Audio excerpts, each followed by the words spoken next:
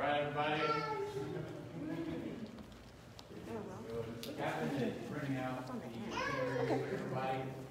Before we do, can we just all kind of, with the people that you're next to, if you feel comfortable, you'd like to just lay hands on the person that's around you. That's what I'm just going to pray really quick and then we'll let Sam bring us some faith. Yes, there you go. Father, we thank you so much for today. We thank you for what you're doing in our body and our church. Thank you for what you're doing in the world right now, restoring families and things that you're doing to bring us about. Father, we thank you for just all that's been happening, all the things that took place, supernatural, the connections that took place for us to even be here. We thank you for the favor that's been on this. And Jesus, we just thank you, bless what you're doing in this house. We thank you so much. We thank you for this meeting. I pray that this is the first of a lot of really fun annual meetings that we can have. Church that looks more like Thanksgiving, and just have a good time with one another and talk about all the things that we're doing. So bless what you're doing today, God. Thanks for having us all here. In Jesus' name, we bless you and thank you. All right, well, you guys can stand. Sam's going to sing us a song, and we're going to dive right in. So let's go.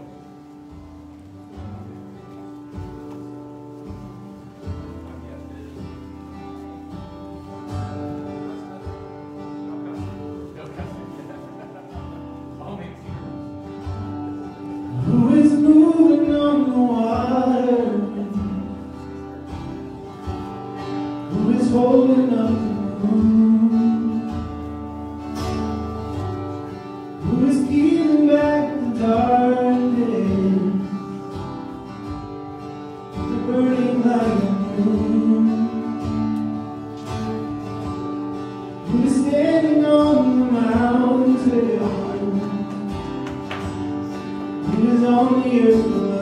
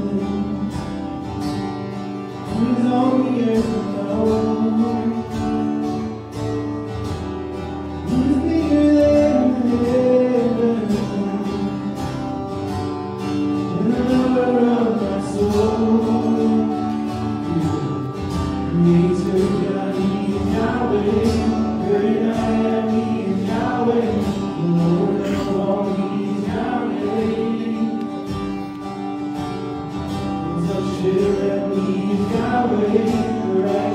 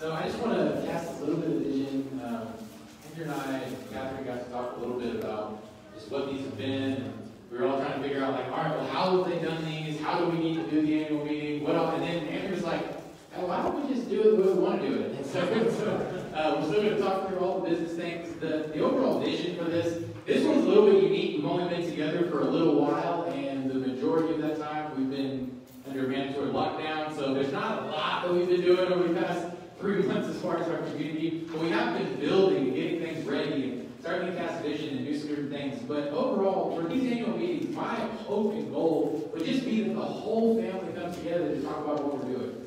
That it would be Thanksgiving with a business meeting, right? That we would just talk about what's going on. We'd have games for the kids. There'd be other things going on, and this wouldn't just be a business meeting. That it would be something that's fun. And so today we are going to cast a lot of vision. The different teams are going to talk to different things. Sorry, Mom and Eva, Papa Keith, I know you guys, this is our first time here, so this is going to be fun. But you guys can find out a lot about what we're doing, like really quick. So anyway, so I'm just going to turn it. Yeah, just make sure I do it right. All right, so I'm going to turn this over to Andrew, and then he's going to kind of be the MC and run it as our chair. And so I'll turn it over to you, man. Yeah, so very interesting time. So I was actually going to, I sent an email out to our previous lead team this week, and I'm just going to share a little bit of that. It was kind of my thoughts at the time as I was rocking my son to sleep and just thinking about this. So a year ago, Faith Community, this is kind of where I was at Faith Community. Nas was about to go on sabbatical. Go either recharge, refresh, come back, energetic.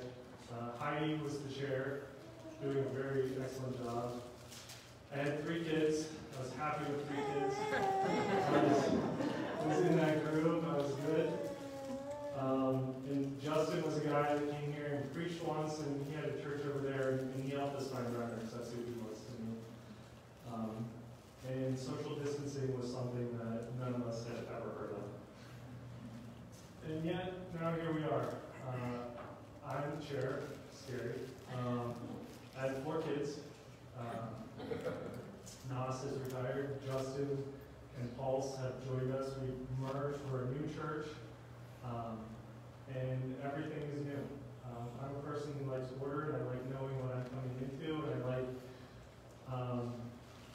I think most of us are probably that person, and everything is new right now. And as Sean Collin, he sent something out earlier this week, I think it was on Facebook. He said, a comfort zone is a great place, but nothing grows there.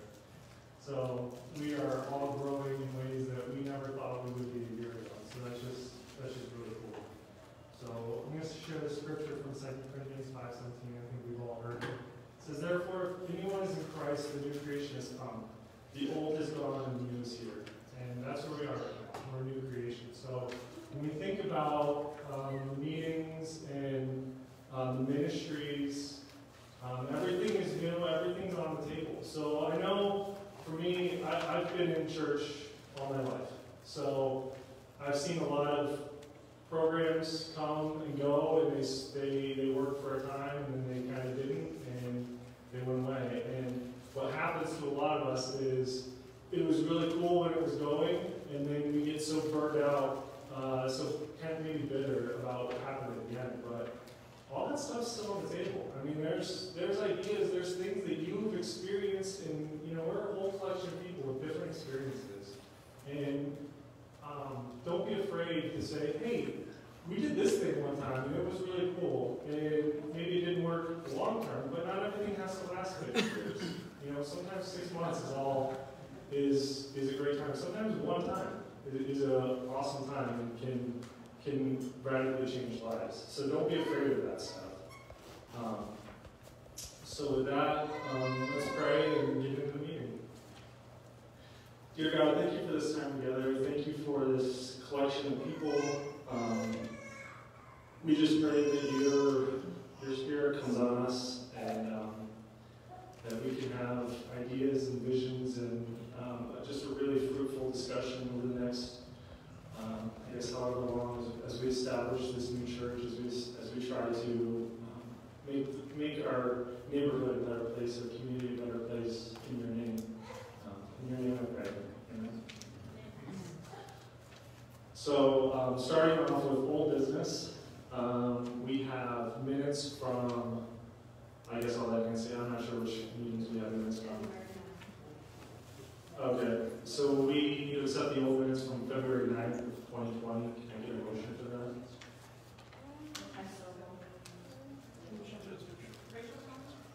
Oh yeah, so Nancy's not going to know a lot of people's names, so because that goes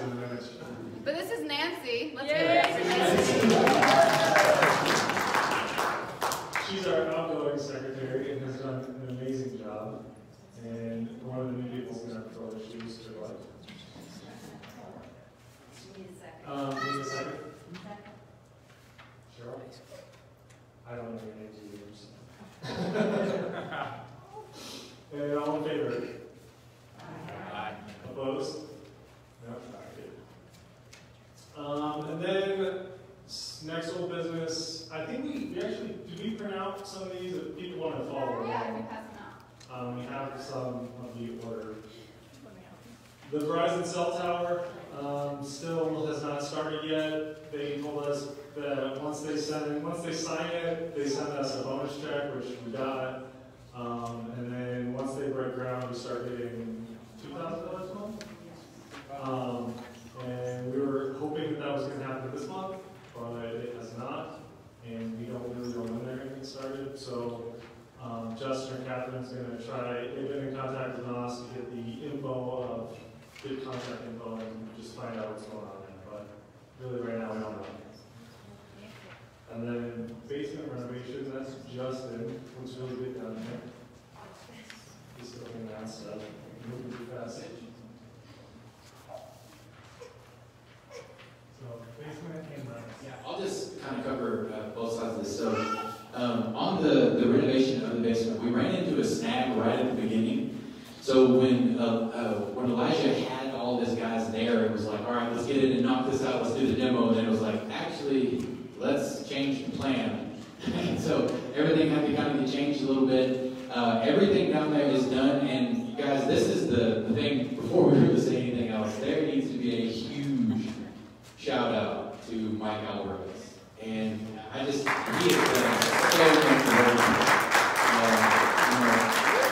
Elijah did the demo, Matt and I and a few other folks, Ben was there. We did some of the stuff, and we were able to get some of the stuff going with the stage and everything. But Elijah and his team did a lot of the work. The last thing they have to do is just put some coverings around the sound booth, and then we'll have to hang some curtains in there. But after that, it's completely done. Literally everything else, all of the electrical, mounting the TVs, everything, Mike did all of that. Put in all of the different things. So anyways, and I'm sure, those of you that were able to tune in for Elizabeth's funeral, you guys know how important that really is to our community and how dear she was to us. And Mike tested every piece of equipment that we had that whole day to make sure that it was going to go off without a hitch. And for some reason, as soon as we started the ceremony, everything died.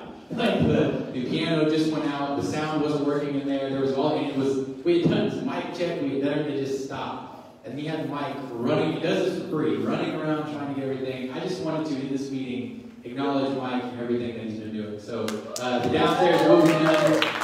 We'll get it done pretty quick. Elijah, again, ran into a couple different things, so we haven't been able to finish, but it will be done very soon. So that is the downstairs basement. I want to talk about rentals just a little bit. You guys know I'm CEO of Space Together, and just the stuff that we're seeing. So on average, before COVID, before the virus, 30,000 churches closed every year in America.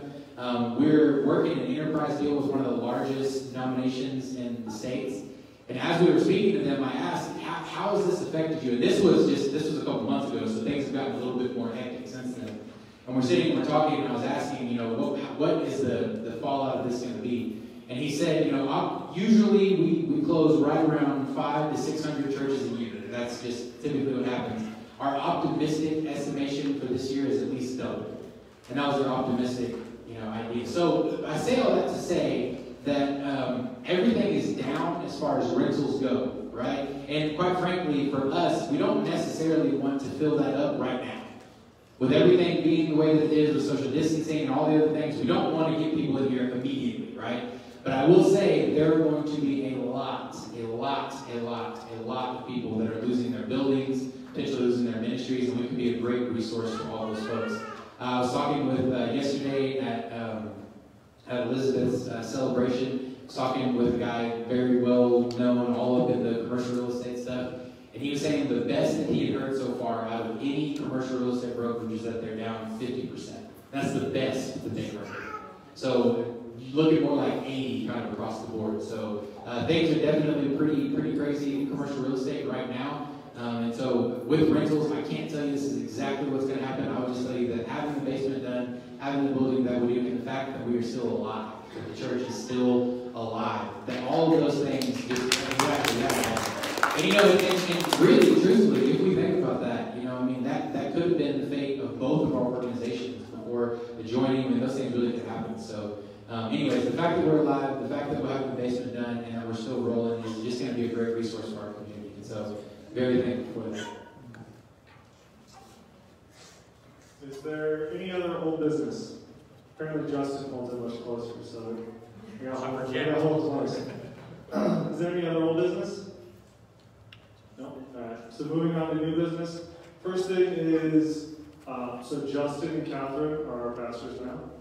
So the lead team has decided to pay them accordingly. Now, obviously, that changes the budget a little bit, and Heidi, who's very process-oriented, we talked about it, and we also got a payment protection loan. So it's basically 2.5 months of our old salary, and that came out to $28,800. So that's basically a grant from the government. And we decided that starting in May, Justin and Catherine were going to get $3,312 more per month. So that's basically what Nas's salary plus the secretary's salary is how that kind of worked out. But that works out to $26,496 for the whole year. So our bottom line of the budget actually there's like $2,000 extra. But as Cheryl knows, we don't really have $2,000 extra. But because, like Justin's talking about, we lost some renters, and just she's going to talk about giving in her report probably, and that's not where we projected it to be. But we don't really need to vote on a new budget because the bottom line hasn't changed from the salary. So that's what the lead team kind of discussed. And then next up is church lobby redecorating. That's Catherine.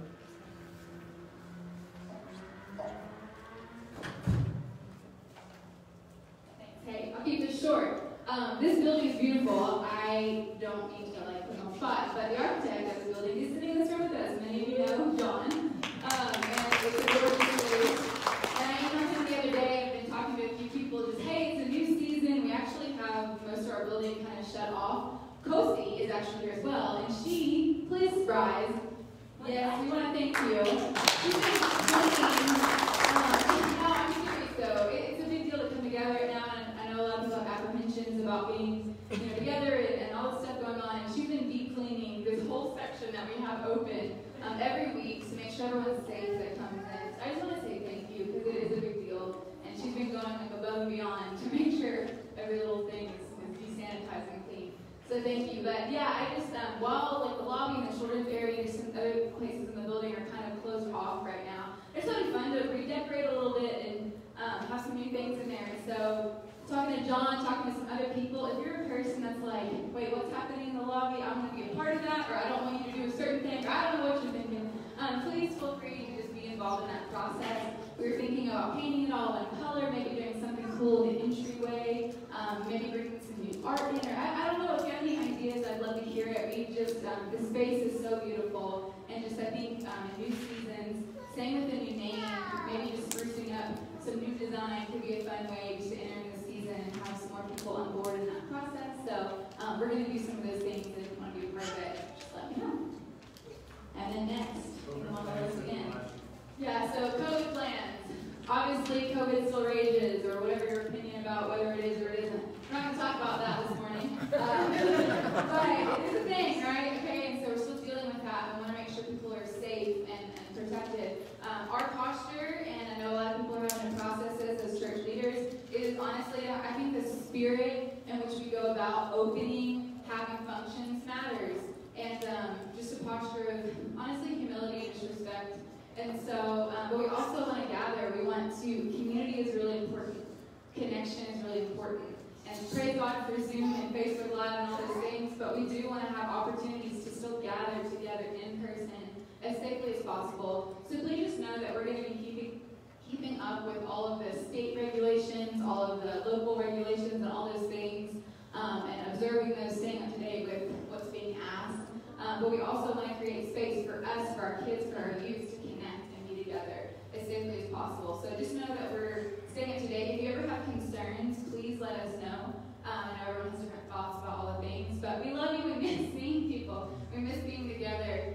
There's a lot of ways to express ourselves in the church. That's not just gathering, but gathering is important. being with people physically in person, to enjoy the presence of God, to be together, to encourage one another in person is important. It's a big deal. So we're just going to be planning things. And honestly, thank you guys for your patience. It's been crazy to plan and then replan and pivot. And thank you just for bearing with us through all the changes. Next Sunday, we're going to do something fun.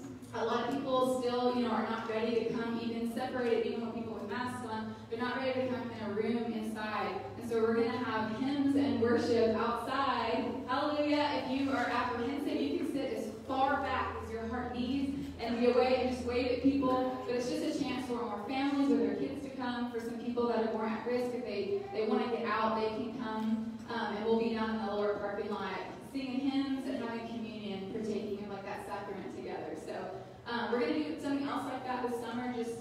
It's beautiful here, and it's just safer out in the open air. So we're going to try to use that to our advantage before it gets cold again in the fall. And so yeah, just be with us for those things. And thanks. Next up, so talking about Nos and honoring him in the 45th anniversary of Faith Covenant. Those plans were for this month, and obviously that can happen. Justin and Catherine are in communication with us a little bit, just talking about we don't want to kind of do like a halfway celebration for him. He put 9 years into this church. He was half of this congregation. And so we want to honor him properly in doing it where half people feel afraid to or aren't comfortable with, where we don't want to get everybody sick. So that's just kind of up in the air right now. But we will be doing something. I know Chuck's working on a slideshow and stuff for him. And so if you have pictures or memories or something for Chuck, I know he contacted me, I assume he contacted other people. Alright, so next up we have something actually going on. So our new church, the new membership list, we went through 4 weeks of membership class. We have 2 congregations that were full of members, and we have a 2.5-page list of names. Should I read all these, or just? I would say no. Yeah, okay. Nancy, what should we do? You sent it out. Would you say so? I didn't say Oh, I thought I think they were all. Yeah. Okay, yes, these are emailed out to everybody. If you didn't get that email, please contact us if you went through the 4 weeks and you want to be a member. Because it's a lot of people, and some people will probably fall through the cracks. And for that, we apologize. It's not focus. So, based on the list that was sent out, can I get a motion to approve new members?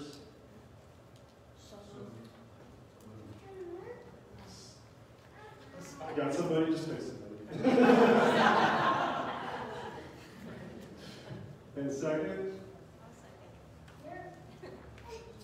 And all in favor? Aye. Any opposed? Alright. So now we are all members, and we can all vote on the name change. So we voted on name change a while back. Our church, I know, I said our church. So I know that Pulse was a little looser run. Faith Covenant is very structured. Although we don't always follow the structure, we have it, but it doesn't seem like it's always used. But anyway, the name is part of the bylaws. So to change the name, we have to change the bylaws. And I don't know, Catherine, you want to talk about this a little more? So we voted on the name Agape. It ended up being a little different because that was available from the Secretary of State. And so basically, we had a whole rebranding team. Our church name is, hey, we're a local church. Our name is Agape, a church community. We're thinking about maybe, have signs, you got to update all those things. And so that's what everyone will know us by, and we'll see on any kind of social media, our website, all those things. But then because we are a 501c3, there is that business side legally. And so, unfortunately, Agape, just as it is, it's already taken. So we'll have to reach out to them, like, hello, other Agape, somewhere else in Colorado. But because of that, we just, we're trying to figure out the simple, closest name to that. It's just for legal purposes, like our bank account, the 501c3, and our bylaws. And so we just thought, let's just make it Agape COS, like Agape Colorado Springs. If anybody has any issue with that or a better idea, feel free, but that'll just be our legal name. Most of you will never see or deal with that after this change. But we just want to legally update everything to reflect our new name. So, we're Agape Church Community, to all of you. And then legally on paper and all the businessy stuff that most people won't see will just be Agape COS. And so, that's what we were voting on, that change. So basically, in the bylaws, instead of saying this church will be known as Faith Covenant, it'll say this church will be known as Agape COS. So is there any discussion? That's very cool. Can I get a motion to accept that?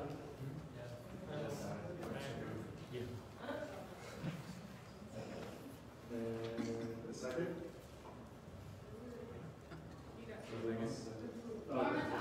There we go. And the first one was Mike. And all in favor? Aye. Any opposed? All right.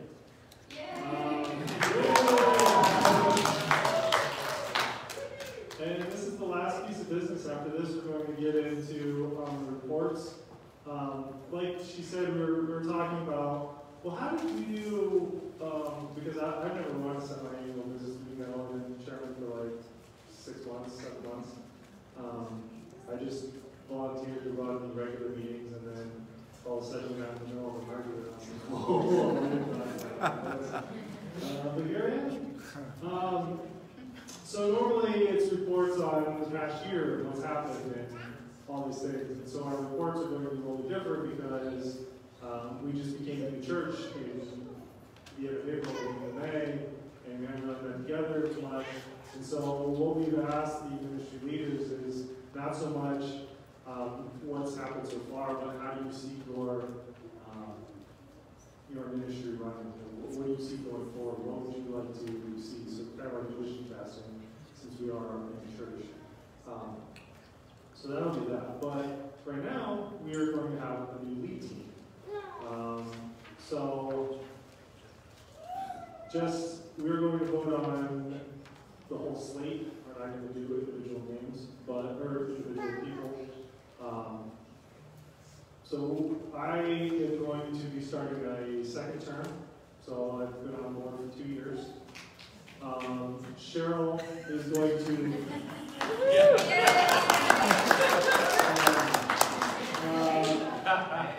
Cheryl's going to be finishing out her term, which is 1 more year. And then Heidi and Karen have decided to step down, so they have 2 more years. They could have been reelected, but they decided that they were going to step down, and things have just gotten too busy, and they just don't have the time to put into it. And Nancy has been on for 4 years and has said enough's enough. So we have asked 4 people, and they have all said yes, with some reservations from some, but that's okay. So we have, I call him Joe, most of you call Papa Joe, Joe Sharketti. Kosi Collin. Rachel Thomas. I just got for the first time, so that's kind of cool. And Alec Bozel. Also has a little drummer boy. So if we could just get a motion to accept the new members, re-elect me, and affirm Cheryl. And the reason I say it like that is because it is a new team. Like, it's an old structure carrying over, but it's a new team for a new church. And so even though me and Cheryl are carryovers, we're new. It's a new, we're looking at this from a new perspective. So I just think it's important for everybody to affirm all of us on the team instead of just the new people. Nancy makes the motion. That way she can write it down when she wants to. Can I get a second? John. And any discussion? Can Cheryl give us a speech? Because we just want to know.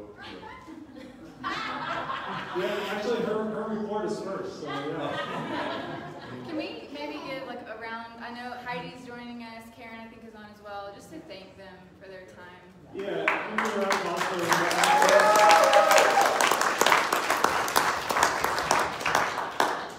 Yeah, like Heidi was on the transition team. She got really busy with her job this year. It was supposed to be like just kind of part-time and it turned into a lot more. So she became vice chair, and the vice chair has to be on certain committees, so she got stuck with that. Yeah, I mean, they've all done a lot of work, and we really appreciate their ideas and input over the past time they've been on. So, any more discussion? All in favor? Aye. Any opposed? All right, so on to ministry reports. So first up, we have Cheryl.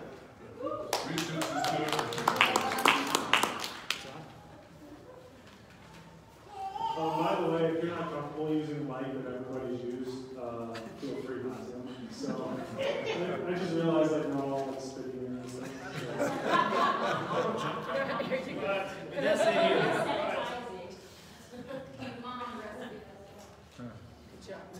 I'm not putting it up right now. The only thing I was going to talk about is basically money coming in, because we are short.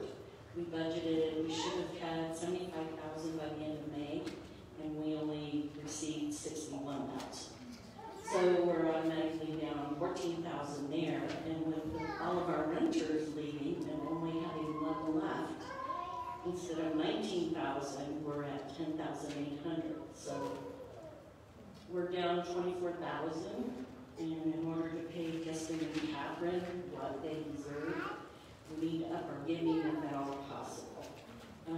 The PPP loan that we got is basically paying Ross's severance. But we couldn't have done it without that. And the forgiveness part of that will come in August, so we'll have to apply for forgiveness, otherwise we have to pay that back. We don't have to pay that back. So we're hoping that we get forgiveness. We should. There shouldn't be any reason why we wouldn't, but just wanted you to be aware that we are in a little bit of a financial crisis, sort of, right now, but we'll pull through. We always do, so. Thank you. So next up we have Justin with the speaking team, the pastoral ministry.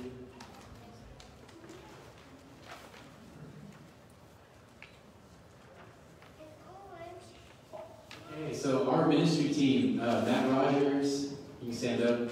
Papa Joe, everybody knows who Papa Joe is, stand up. Sean, go ahead and stand up. Catherine, you guys know her, wherever she went. So this is going to be our ministry team for now. You guys can sit on down, just want everybody to see you. So this, a lot of times, many of us would call this your pastoral team. It's just the people that are going to be speaking. And so I really, really strongly believe in the fivefold. I'm not, you guys probably have picked up, I'm not like a super in-depth line upon line teacher. That's not really what I do. I'm going to have you thinking about a lot of stuff and all sorts of things going crazy in your mind whenever I'm done speaking. Right? That's not good all the time. Right? There are a lot of expressions in the body, and I believe to have a healthy church, you should have input from all of them. You should have a lot of people that think differently, that teach differently.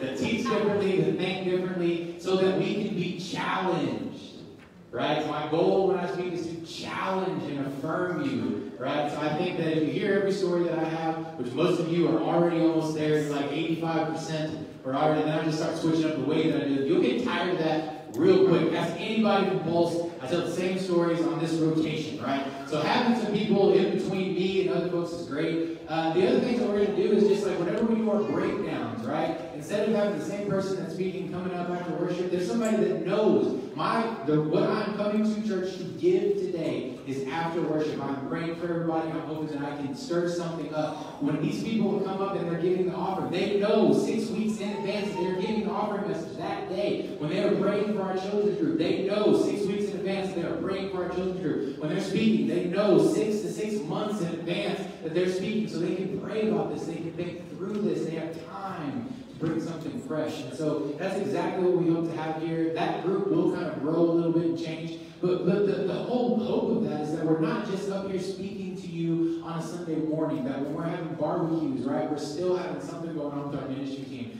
right? We still have things happening in ministry taking place, whether it's from the platform or not. But just putting like an eyeball on these folks to know who's going to be teaching and kind of start getting their styles down, you know? I mean, I know that some people love it. I think it's always funny, Mike always says that Matt is his favorite person to speak to Pulse, right? He's like, I heard everything Justin has to say, I love it when Matt speaks, right? And that's what we want to have. I hope that there's folks in here that are like, man, I love it when Sean speaks, but you have to come no matter what. You can't just like, I don't like when Justin speaks, I'm not coming. So like, we won't release the schedule to you guys if that's what's happening.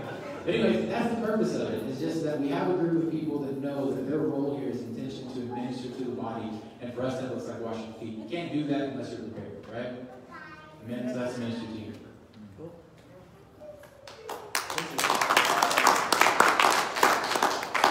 So next up we have Agape Kids with Pam.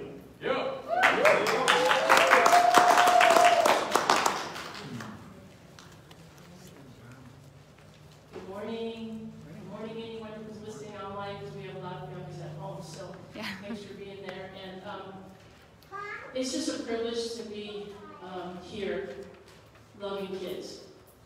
Like, our church values kids.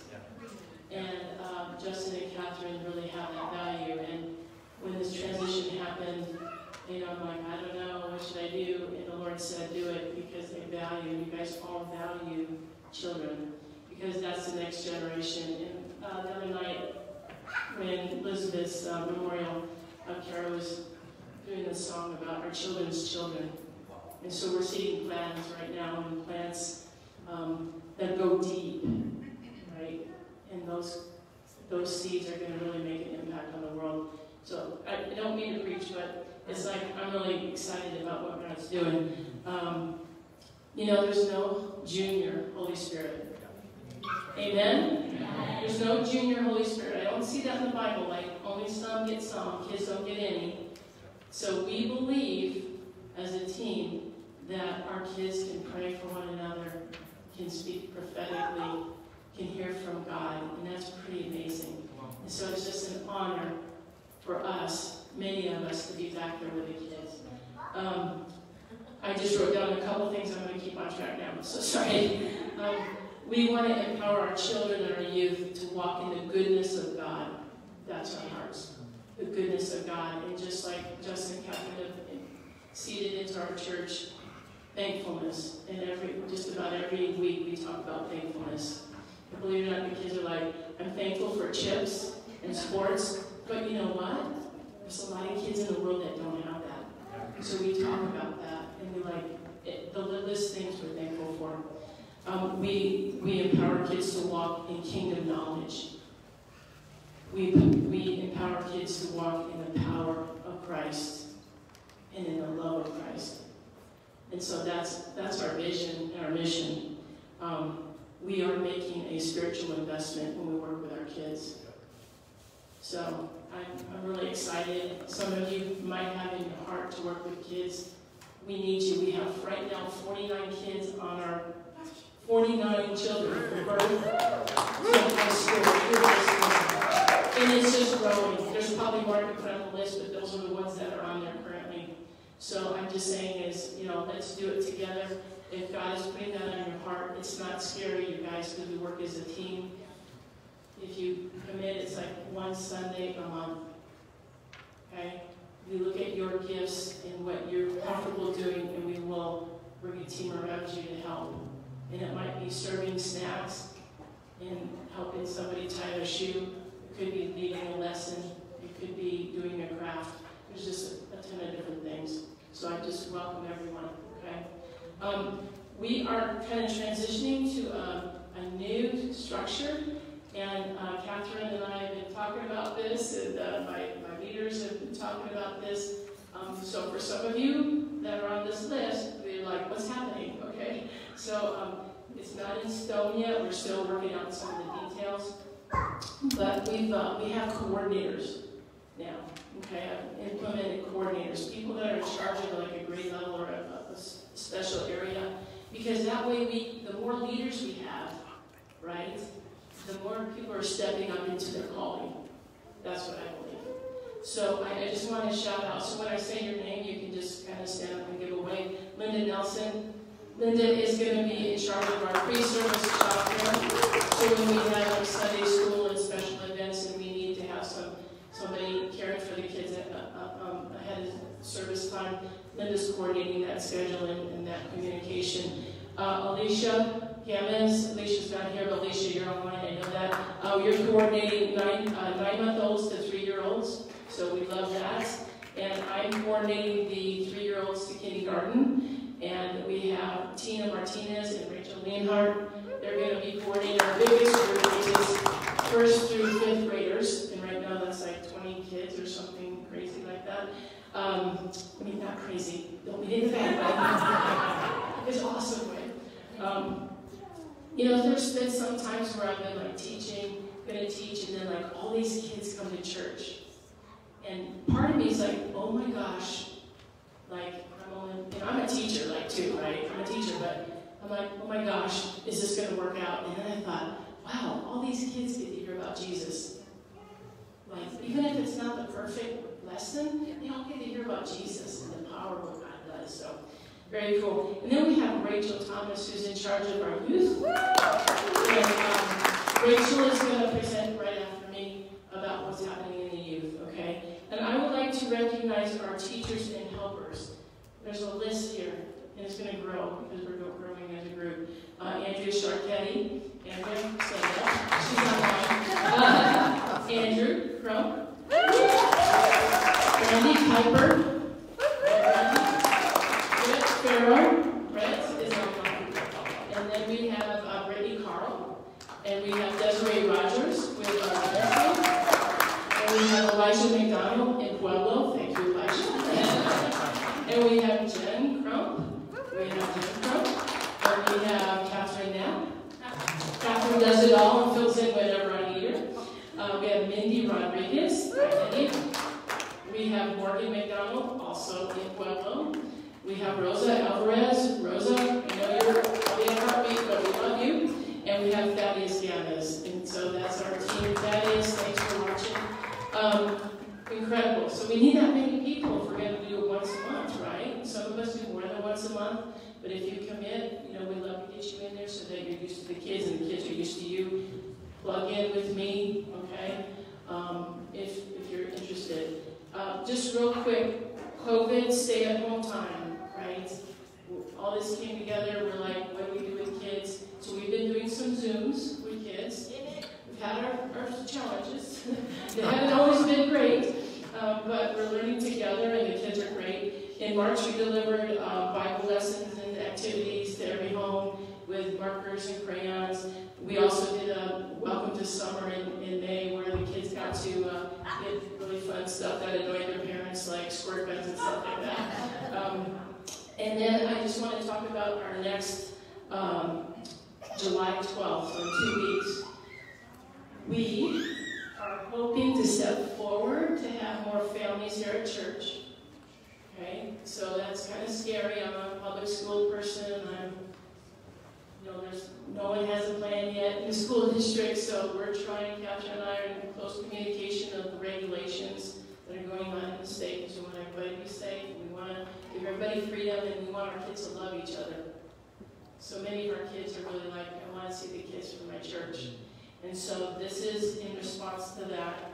And so we're going to, starting the 12th, we're going to be providing a space outside for our little ones, 9 months through 5th graders, to fellowship. We'll do a short lesson, we'll do thankfulness, we'll do a snack, and a little bit of playtime. And we'll do that after the worship time, okay? Knowing that, like, the longer kids have free time, the more apt there is to have issues. Right, teacher Rachel? She's a middle school teacher, she knows. But I want to make this point clear. It's changing. It's not going to be perfect.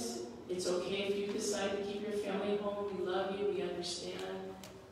There's no easy solution right now. I've been in contact with churches here in Colorado, church in Arizona, who's kind of been the forerunners, and now the state is back in lockdown, so we're just trying to be as safe as we can.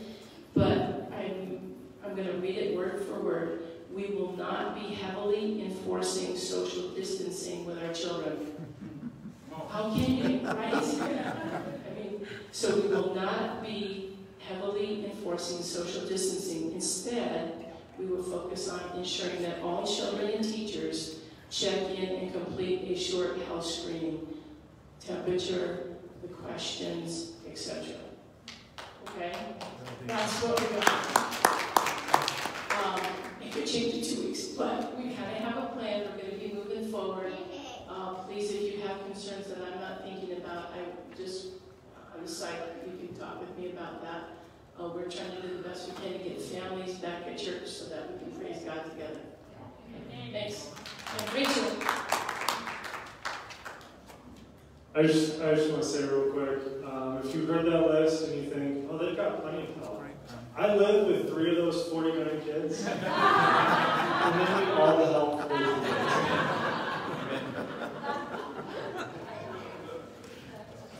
Hi, everybody. Hello. Hi. So, I'm Rachel Thomas. I'm the youth coordinator here at Agape. And so, yeah, that's just my role. It's just to coordinate with youth and make sure that they're involved. I just want to say first that I feel like I have the best team known to man. Like, my team is just awesome. We're trying to create a community amongst the youth so that they go to each other, they can open their hearts up, they can pray for each other, they can be there for each other in times of need. And this is not, we had a plan, you plan, I'm a planner, I am a goal setter, we had this whole goal, this whole plan, and then COVID happened. And I was like, Jesus, this is not it. I thought you gave me this vision. And one of my, I would say, proudest moments was also the saddest moments was when Elizabeth passed and the boys found out, and the first thing they did was hit up the group text. And then all of the youth just text and outpoured, we're here for you, and people started praying through text.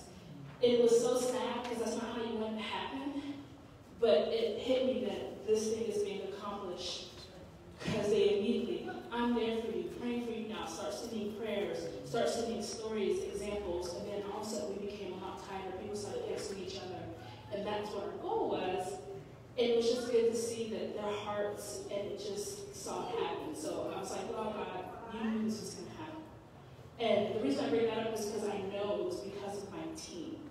As I said, I have the best team. So on my team, I have Sarah Hamill. She is our events person, so she plans all of our events, all the things like that. I have Mike Hamill on my team. I tell him all the time, I'm extremely jealous of his Bible knowledge and how he goes about it, so he really helps us out with curriculum and getting where we need to get to.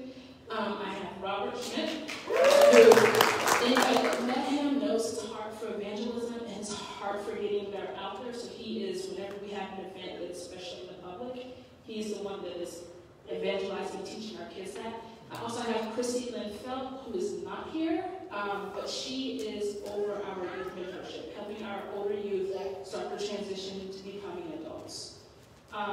So I was literally thinking, I was like, we all have these skills and different things like that, but combined we're like the Power Rangers. So that's how I think of my team. Let's see. The main heart for youth is empowering our youth to be leaders. That looks in different ways, that comes across in different ways, but it's building up every single youth so that those things that are weaknesses or strengths. I don't know if you guys know Madeline Eagle, the book she wrote. I can't think of the name of the book, but it was just a Wrinkle in Time. That was a foundational book for me as a youth because I was very, very outspoken as a youth, and I used to get in so much trouble in school. And I have a sister who looks exactly like me, who fell. She's a year older, so then we were together. So she was awesome because she was quiet, and I was bad. So that was like my school life. So my mom gives me Madeline Eagle's book, and I read it, and it's all about your weaknesses are God-given talents and gifts this or these are these, they're not weaknesses, they're truly powerful. So that's the thing for me for youth, is these weaknesses that the kids might see as bad, like, no, this is power, this is the strength that God has given you. So we've had a lot of events, so you haven't really seen too much of the youth team here, and probably too many youths, because we've been meeting every Saturday night. And so with that, we do a Zoom call on Saturday night at 6:30, and one of my happiest things is pretty much everybody shows up, and I'm always surprised. I'm always like, wow, we're all here. You're taking the time to do this. So, but with that being said, now we're going to be transitioning and coming back here in person. So our first day back with youth will be July 12th. And because of the shorter service, youth will no longer be participating in praise and worship. It's not that we're not going to be doing it here with you guys. So we're transforming it. We're going to be back there together.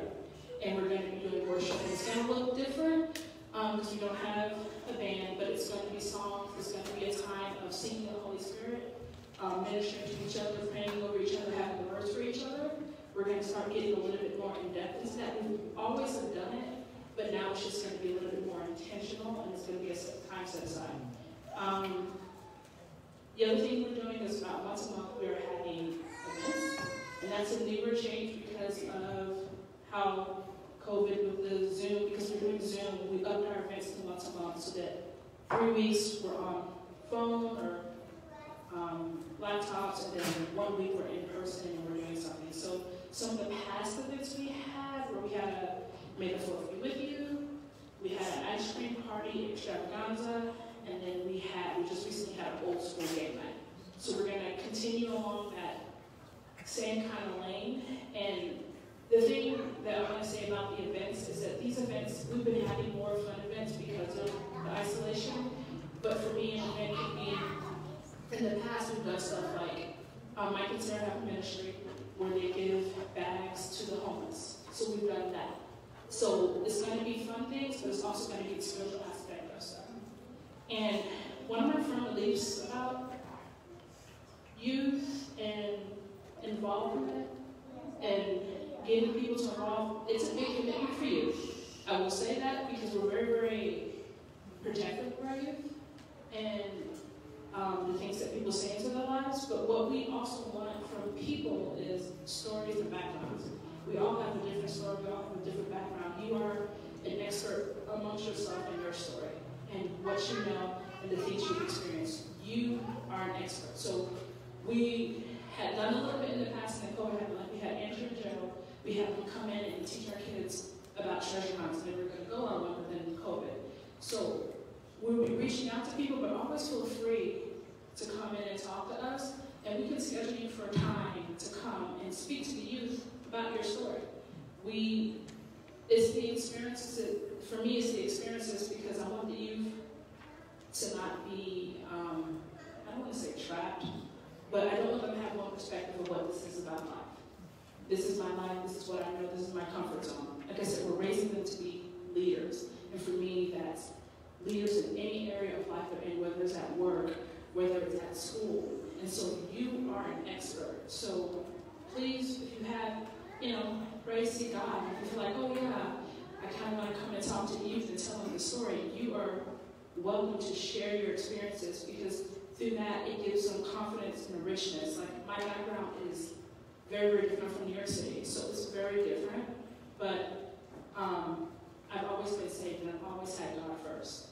So for me, it's telling them about that and who I became and how I became and all the different steps that took along that and how we got to church and how I want to say learn and grow in God. And so for me, it's very, very important that you're involved in it.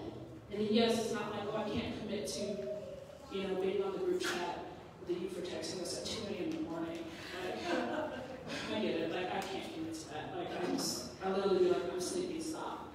So, it could be, oh, well, I've been on a missions trip. Or this is what happened to me when I was 20, and I thought this was going to be, and my life changed, and different expectations, and different things like that. And just to tell you how awesome God is, and how He brings stuff together, God had been putting on my heart to tell my story, and I never did it. And then Matthew and Caleb lost their mother. I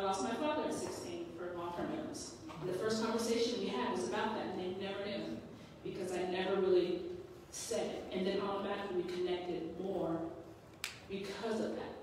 And it was like, so we've had texts and conversations where they've texted me, how are you? And I'm like, oh, because it's a direct experience. So you don't know until you say something, and it's just more than appreciated. That's all I have. Thank you.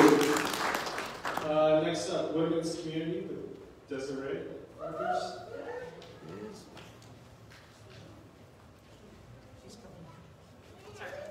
I'll kind of remind everyone that we're moving forward to speak quickly but passionately about the area that you lead, so that you all can go to lunch. Hi, I'm Des Rogers. And we have ladies gatherings the second Saturday morning at 9 a.m. of every month. And sometimes we do a Friday night, so that'll be the second Friday night at 6:30. The last few months we've been doing a virtual hang, which has been awesome. But since it's nice outside, we are going to meet July 11th, Saturday morning, 9 a.m. at Cottonwood Creek Park. So come, bring lawn chair, blankets, we're gonna have fun, chat, and so yes, my heart for a women's community really is to create a safe place where we can just get to know each other on a different level, encourage each other, pray for each other, and just have fun, laugh. It's been super powerful the last few months during our ladies gatherings. We've been having a few women just share their testimony. And it's just been amazing just to hear the vulnerability in the women. It's just been awesome just to hear where the Lord's brought us, and yeah, just to celebrate that, encourage each other, and to share our stories of what the Lord's done. So just a heads up for you women, I would like to continue that for future gatherings, so just keep that in mind for testimonies. Yeah, so I encourage you guys to come, invite a friend if you want. That's the best way to get involved, and also let me know if you would like to open up your home in any way for a gathering, maybe host something in your backyard, or down the road I would like to do like a game night. So if you are interested in any way hosting, please let me know. And then Men's Community with Mike. Hi everyone, I'm Michael Hill. I've been kind of in charge of doing the Men's Community. We don't meet as often as the ladies, especially with COVID happened. But in the past, what we've done is a lot of times we'll go downtown. There's a cigar bar downtown that we'll go and hang out with and talk and have a couple cigars if you're into that.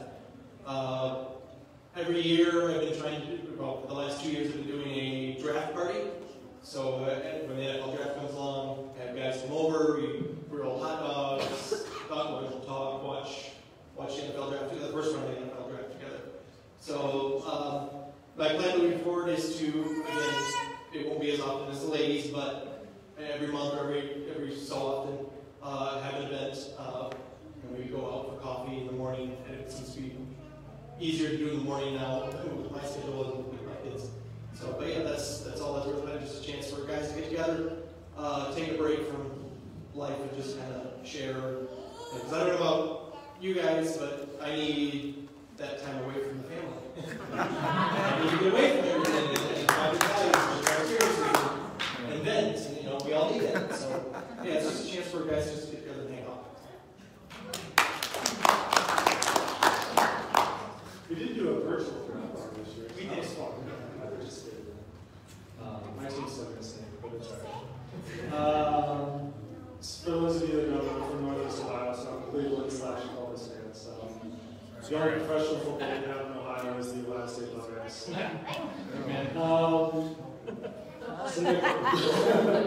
next up, worship with Ted.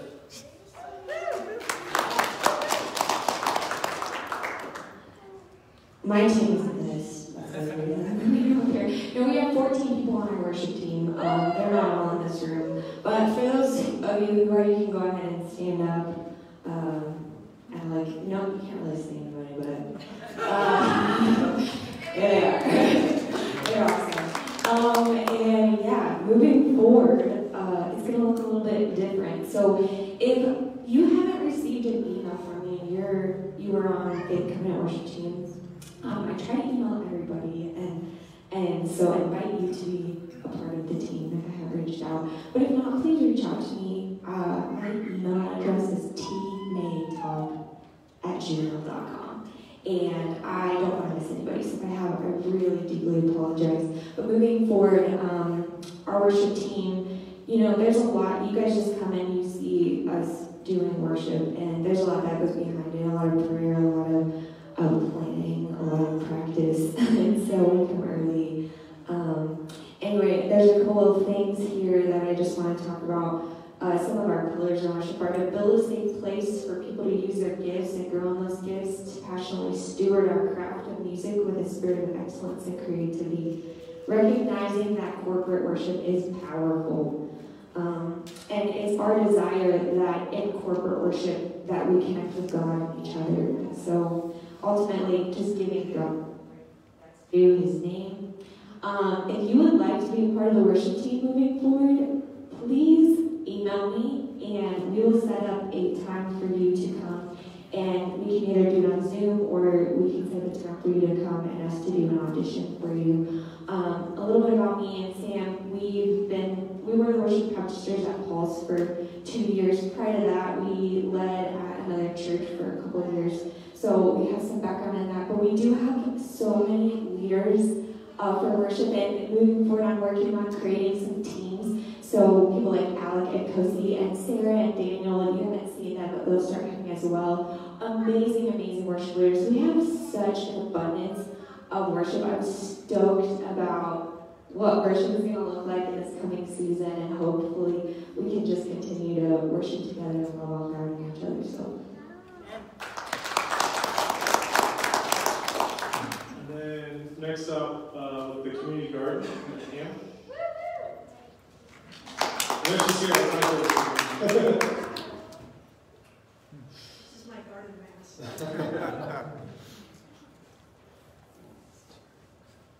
Good morning, I'm Pam Brettenberger, and probably knew most of you. In 2010, exactly 10 years ago, at a meeting just like this, the church voted to donate land and some funds to help us start a community garden. We have, if you go outside and look around, there are condos circling the church, and we thought that people who wanted to garden but had no place to do so would benefit by a community garden. And I think we had, did I give them pictures? Yes, so you can see, this is where we started. This is the building of the garden. Had some of our garden workers. And as you can see, you cannot beat the view. If the garden doesn't do enough for you, you can stand and just enjoy the mountain as well.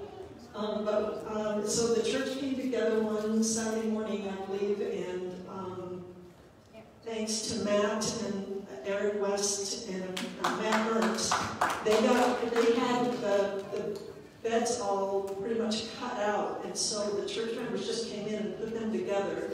44 beds, raised beds, were put together in a morning. I mean, it was amazing how fast. And we had the benefit of Don's Garden, who brought all the garden soil up, and he brought his front loader, and so they would put 4 beds together, and then he would front load them, so nobody had to haul dirt with wheelbarrows. It was fabulous. It was just really fun to watch come together. As I said, we have 44 beds. The rent on these beds is quite low compared to other gardens in Colorado Springs, and there are a number of community gardens just popping up. Also churches. We kind of were the beta group for Pikes Peak Urban Gardens as to what churches could do to help people garden. And so it's just been amazing. Needs that we have for the garden. I don't have a big garden team. It's me, and Matt helps tremendously. He's got a team of guys that have been helping because, as I said, we're 10 years into these beds being built, and they're starting to kind of come apart. And so this summer, Matt and his team got together and have rebuilt almost a third of the beds, but we still need more work. So here are some of the needs that our garden has, in case you're interested. Every fall or early in the spring, I call gardeners, check with gardeners to see who wants to rent beds again, and if they don't, then we find more gardeners. This is actually our first year every single bed has been rented for the first time in a while, so very exciting. There's maintenance around the outside of the garden that needs help weeding, weed eating. You'll see me out there with this giant weed eater, and when the battery runs out, so do I, so that's all I can do one time. Also, if you look on the other side, the side down toward the car wash, there's rocks that are holding, because it's, anyway, there's support rocks, and they get a lot of weeds in them, and what we're hoping to do is fill in with cement. So what we're going to need, and I may put this out toward the end of the year, is people to come and help weed and then help us with some of this cement insertion. So if you're interested, we can use all the help we can get. I'm trying to think, there was one more thing I was going to say, and when they were talking about the kids and how much fun the kids are, that was one of the interesting things that one of our early gardeners said, was that their son never ate broccoli until he grew his own. So that's another reason to garden. So thanks for letting me talk about it. And if you ever want to come down and take a tour, I'll be happy. You can show some of the, if you have the pictures, you can see here we have beans that are coming up. We have one gardener who does, every year he does collard greens. And I mean, these things get so huge, it's just amazing to watch. So it's fun to go down and just look at what's growing. And mid-July is about the best time. Gardens aren't really pretty things, except about mid-July to August when the crop is coming in. And that's my squash plant, if I may start to grow. Anyway, so come and talk to me if you're interested in hearing more. Thank you. So next up we got Mike, who runs the mics with facilities and grounds. So Mike has been, I don't know, if you ever drive past the church, you usually see his van out there. I know, like, I was told in this room, you did like all these chairs, right? Like, so he's steam cleaned all these chairs, and he just does an amazing job. All right, thank you. So yes, 168 chairs. In case you didn't know, in the whole entire church. Let's see. First off, my name is Michael Alvarez. I run the sound. I also do the facilities. So as far as like electrical, any lights, anything like that needs to be replaced. On my team, I have Matt Ernest, which is phenomenal. He helped with the toilets and everything. Fun job. And then I got Kurt Lundstrom.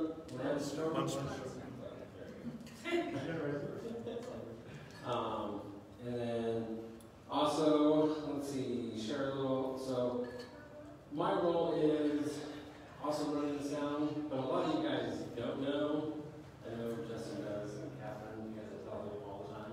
But I do a lot. And I appreciate that everyone appreciates what I do when you don't know.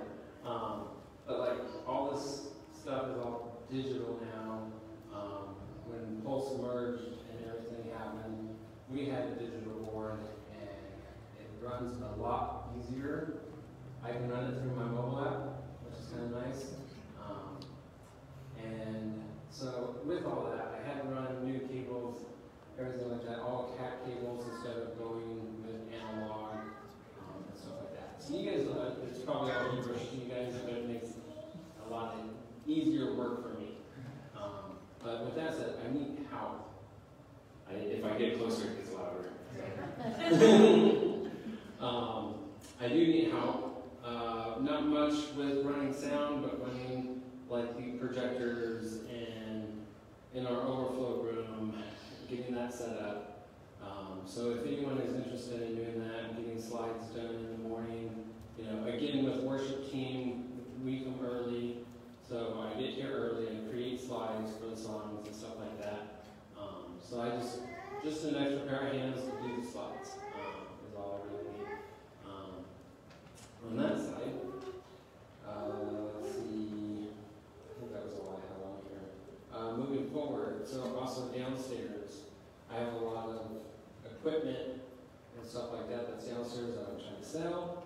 If you know anyone that wants any equipment locally, that would be great. Instead of shipping it all, I would ship it to like Florida, California, and New Jersey and stuff. So all that money I do put back into lights. If you've been downstairs, I redid all the cans. Eventually, I would like to do the fluorescent lights. Again, that's just extra money I get. I just put it right back into the church. And just make it look better, have it on cameras. And then I think that's it. You're amazing.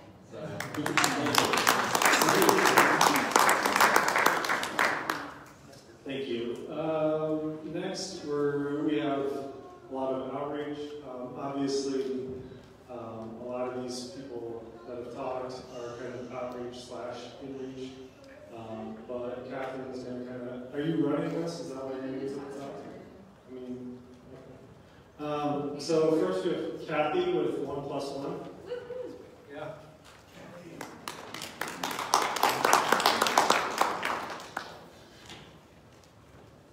Hi, my name is Kathy Ernst, and I am the co-director of Pikes Peak 1+1 Tutoring, along with Cheryl Prince. Pikes Peak 1+1 is a free, personalized community reading tutoring program that for over 20 years has provided assistance to 1st through 3rd grade children who attend area elementary schools. This past year, we partnered with Carver Elementary in District 11. Teachers at Carver identified students who were struggling to maintain grade level literacy skills and referred parents to the program. Then we contacted the parents and ended up with 11 students committed to the program this past year. We met on Tuesday evenings beginning in October, and we went through March, so we had to quit because of COVID. Jesus set the example of the value of children in a community when he welcomed them to come near to him. Since its inception in 1996, the strength of 1+1 has been the volunteers trained for positive one-on-one interaction with children to help them become lifelong readers so they can be lifelong learners. I would like to thank all those who volunteered this past year with Pikes Peak 1+1. Cheryl Prince was my partner in getting it going. I couldn't have been able to do it without her. We were blessed to have a woman named Peggy Wilbur, a reading specialist, and one of the founders of Pikes Peak 1+1 as our instructional coordinator. And she is so passionate about helping children learn to read that she donated her time. Whereas in the past we had to pay for an instructional coordinator. We didn't have the budget for that, so we were very blessed to have her on our team. Our wonderful regular tutors and substitute tutors were amazing. I'm going to read off their names. Peggy Wilbur, Cheryl Prince, Matt Ernst, Jessica Sullivan, Eric West, Brenda McCrate, Heather and Nostradu, Roxy Vaughn, Kurt and Charlene Lundstrom, Brenna Kuski, Quillen Edwards, Esther Herzog, Leah Scrivetts, Chuck and Caroline Eklund, Tina Martinez, Susan Ye, and myself. I believe it was a very successful year, even though we had to stop abruptly during the second semester. We had great attendance and had comments from the parents on how much their children look forward to coming. We did provide snacks, so that might have been one of the reasons why we liked it better. We have begun the process of renewing our partnership with agreement with District 11 that has to be done once a year. And of course, it's up in the air because we don't really know what's going to happen in the fall, but we are hoping to be able to start up again.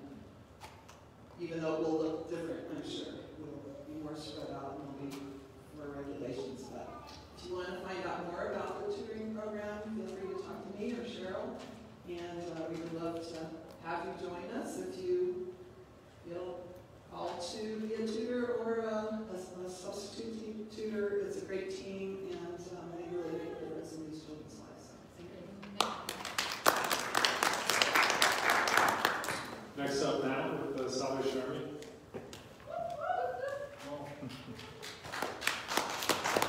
I know Matt loves soccer for everybody.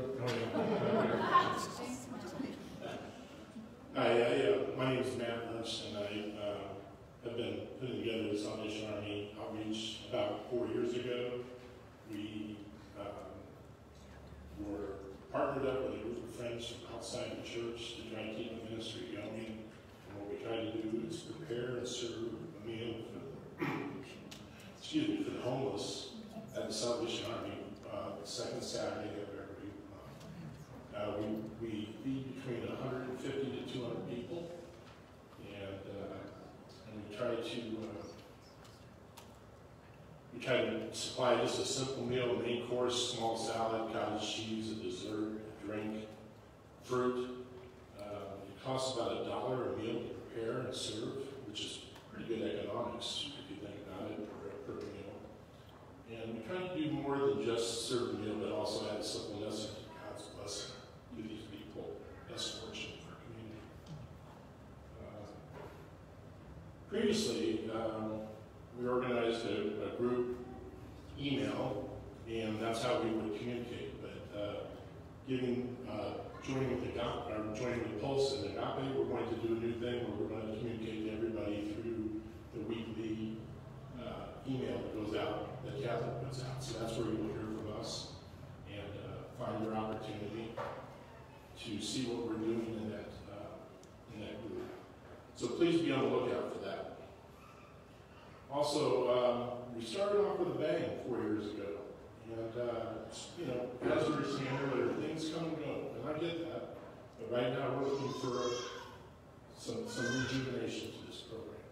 And so if you think about it, we put out just 12 meals a year. And if it takes 4 to 5 people to do that, that's 60 people a year, not a month, a year. So that's not a lot. And I think that if you look at it, the outreach doesn't take a large commitment to help our community. Just one time a year. Our community here is easily covers that. So we're looking forward for some help. But what does that mean? In COVID, I understand that. I think part of that's been a problem. We've had a hard time finding people to serve, and I totally understand that. But we can prep the meal. We can shop for the meal. We can do those things independently. And we can come together and serve the meal. So I'm hoping that you all will hear our input in the weekly or the monthly when we do communicate to the weekly email, and then see what you can do. There's several things. I want to try to keep this short, and so that's why I'm kind of jumping through it. But so what does an uplifting hand look like moving forward? Well, first of all, in prayer for these poor people.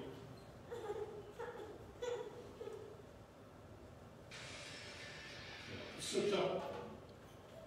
When you meet these people down there, it's kind of tough. So, prayer for the safety of them, the safety of the servers. That we can all interact in this time of COVID. You see where these people live in homeless shelters. There's no social distancing there. You can volunteer. Like I said, there's not a lot that we need to do to volunteer much to be part of this. You can coordinate shopping, coordinate prepping, and we have people that will serve.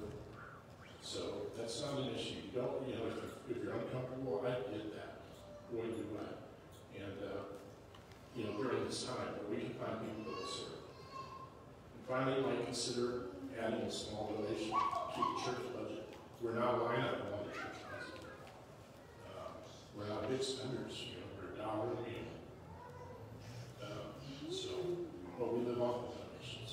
So that's what we do. I look forward to, if anybody has any input or wants to join in, we're looking for volunteers for coordinating the effort, prepping the meal. We put out calendars, what we're going to do, and you can see where there's holes in the calendar, and you can jump in. It's a simple, easy thing to do that touches our community and very solid. And I will say, one thing to add to this, the last 3 months that we've been down there, the people at the shelter have commented how many groups have, and again, we don't blame them, but how many groups have left supporting the shelter because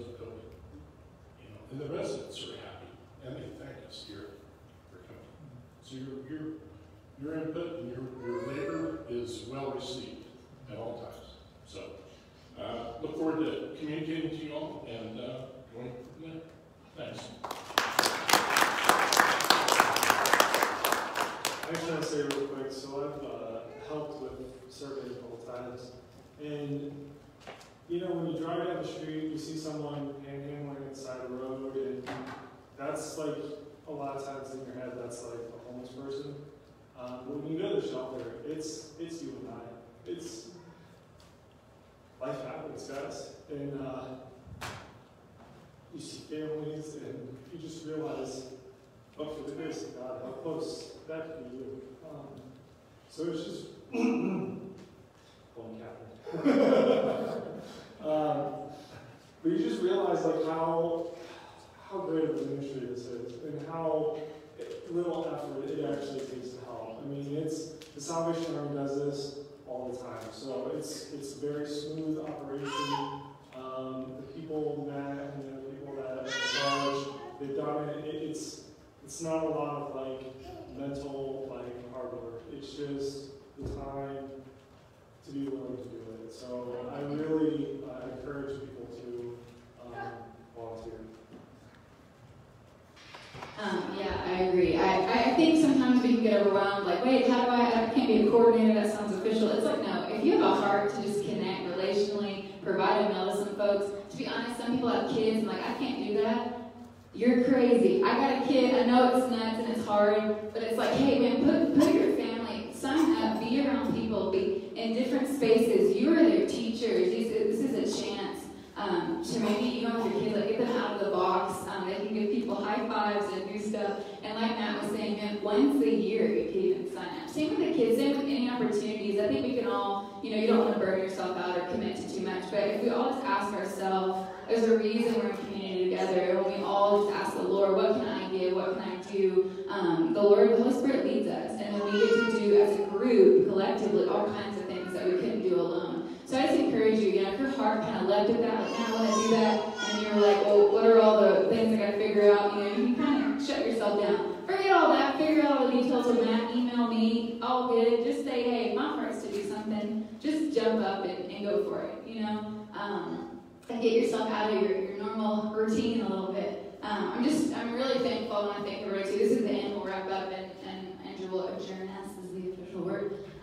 But I'm just really thankful for the way that we as a church have been able to reach out during this time. Guys, we got to serve, I think it was almost like 2 a week, like when the lockdown for real was going on and people were sheltering home. Like, it was like 2 different people a week, about 10 different people we got to get groceries for. People ran out to get emergency medication. I mean, people were like, I can't get my meds, I can't get outside. And we had people say, hey, I'll go get that after work. It don't make me cry, because these aren't just random names. These are people with lives, families, and we were able to just be with them. So I want us to be a church that overflows, and overflowing looks like a lot of different stuff, but it's helping too, and just for us to be about that, because I think it's being about the Father, Jesus, and the heart of God. I'm going to say all this really quickly, but with Outreach, another organization that we partner with is Family Promise. They reach out and help young, or just any age actually, families with children who are literally experiencing homelessness, especially right now. I can't imagine what that would be like. I'm not going to cry, I'm going to keep talking. But we have an opportunity. One thing they do a lot of different things, but it's that they have churches host families. So different churches volunteer to host different families, right? And so we're actually partnering with another church in town, Calvary Methodist Church, and we actually have 4 nights. I'm proud of us, like, oh, go guys, go. There's 2 weeks that they're hosting them. They can't host them at their church because of everything going on, but they want to still feed people. Amen, we need food, all right? These families are hungry, they need some meals. And so our youth have actually committed to 2 of the nights, which is amazing. They're going to get together as a youth and serve. What they're doing now is that we're supposed to make the meals and then go hang out with the families, which is like the best option. But now we're just going to hang out, make the meals, and drop them off safely so they can have them. And another couple in our church is committed to one of the other nights. But then we still actually have an opportunity. I'm excited to offer that to you. On July 8th, we are committed on the schedule to dropping off a meal. So it's a meal for 16 people. If you're like, that's too many, I don't have the money for that. If you just want to be involved in any way, whether it's maybe pitching in $10 for that food, whether it's helping make some of the food, maybe helping shop for the food, I don't know, just if you want to be a part of literal families right now that do not have a home. helping them just have a meal.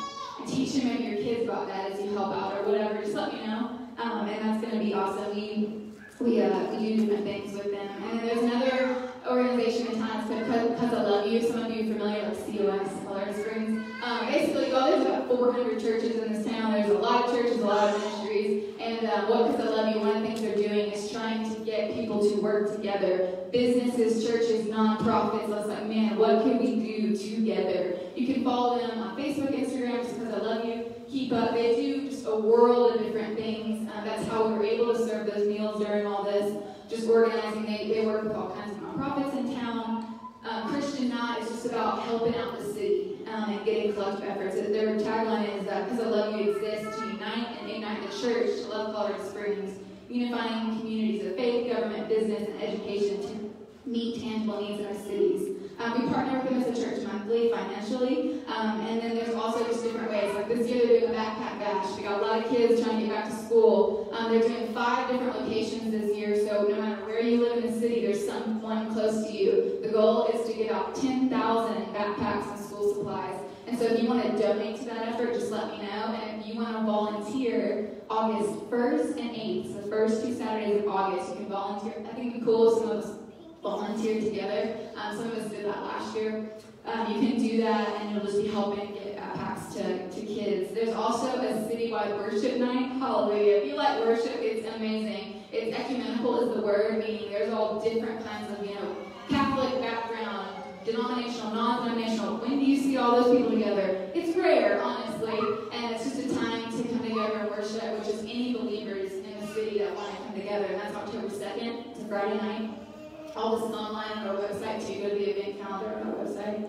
And there's a Citywide Serve Day. Literally all over the city, guys, like 300 projects. There's stuff happening. If you're 5 years old, 2 years old, up to 95, whatever, there's projects that you can participate in. And we'll have more information on that. We're putting together a part of that team that helps organize that. There's a lot of work to organize that many projects to serve that. But that's October 3rd. So please mark your calendar. I really want us as a church to be involved in that. It's a citywide serve day all over. You can pick any project of interest, and it's a Saturday, October 3rd. And that next Sunday, my hope is to have this big celebration. They always have a video. Somebody stays up till like 4 in the morning, guys, making a video. It's hard to do that quick, of just footage from that day. We'll get to watch it and just celebrate what God is doing through not just this church, but the kingdom family in the city, no matter what church people go to. And so I'm excited about that. You can just keep posted. And we actually have the honor, there's a board, about 14 people, and I'm part of that board for Because I Love You. And we're actually going to host their meeting in July here. And so there's an amazing team of people, different leaders, and different things involved in the city, part of that board. And if you want to help me, just I'll be in that meeting, so I'm on the board. But if you want to help me set up, my mom is Southern, and she said that she'll cook some good food for some people, so they'll get some good food. But if you want to help me set up some tables and stuff for that meeting, I just want to let you know that it's cool to use the building for different stuff, and we're going to host that meeting. We also partner financially with Mercy's Gate. They help families. They've been here, I think, since 1982, helping families in crisis. And I just want you to know, Kurt Lundstrom has really been awesome at helping people donate canned goods and that kind of thing. He's great. Hey, Kurt, wherever you are out there, he's great at just, like taking them over and donating that. So you can always do that regularly. And then we also partner. We're part of the ECC, and we partner with them. A lot of you at Faith already know this, but I just wanted to tell you. So anything that the ECC, the Evangelical Covenant Church, has going on missionally, raising up leaders, it's extremely diverse network of churches, and it's just cool to be a part of that. And then a lot of you that were formerly known as Pulse, Bishop Jamie Englehart is a mentor, apostolic leader, very close to Justin and I, and very supportive and believes in what God is doing here, and it's going to do with Agape. He's actually coming to speak August 9th. He can preach, y'all. You will love him, so I'm excited about that. He'll be with us, and we partner with him as well. He travels all over. And one thing that I like, you can go preach a bunch of messages and travel, but he not only does that, he relationally pours in and raises up sons and daughters and people. It's so relational, and sometimes that's rare to find these days. So we love him, and we partner with him as a church too. So we're just about it. I'm excited about what we got going on and what else God is going to do. And our heart is that we would just overflow in that, whatever ways God is leading us, whether that's for a month, and then we're like, we got to get that gone. That was a bad idea. That's okay. We're flowing with the Holy Spirit, and we want to do just whatever is helpful.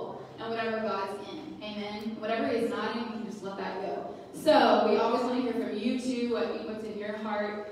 We do this together.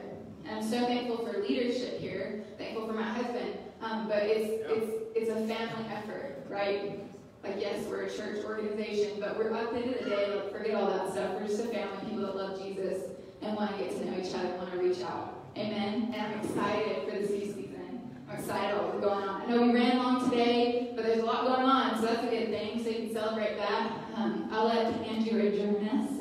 I like saying that word. I feel really smart or something. I don't know. But thanks for being with us. Thanks for coming and taking the time. Just real quick, so we just went through all these ministries. And there's even some more stuff in this probably going on in the church. But there are plenty of opportunities to use your gifts or find your gifts. A lot of us don't know what we have until we use it. Please, please, please, get somebody, talk to Catherine, find a place where you can start to make the world a better place. Because that's why we're here. Is to impact our community. It's not to get a bunch of members and have a bunch of people and have a big budget. Like, that's not the point. That's not what we're going for. That's just not the point. And I know a lot of times churches, that's where we tend to go. That's where we tend to think is financially. And obviously without money, like, nothing works. But we need to make the world a better place. We need to impact our community, our city, our county, our state, our country, like the thing. And it just starts with saying, that sounds interesting. And then going and saying, hey, I can help on Saturday night. I can go help serving. I can help do this. Don't be afraid to step out. Like, that's what we need. That's what Christ is calling us to do. So it's a whole new season. Everything's new. We're trying out new things. We're all new ministries, new teams. So don't be afraid to jump in because nothing's established and you're not an outsider. So this is a perfect opportunity to start. So on that note, can I get a motion to adjourn? Please. Everyone's like, yes.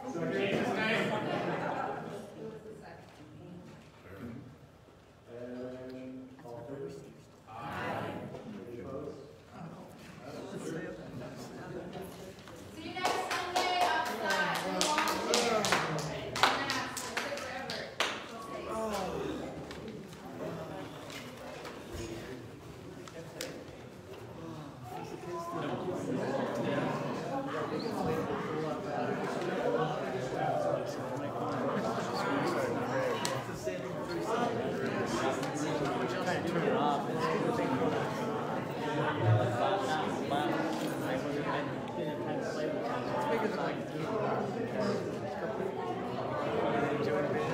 Hey, man, I just see.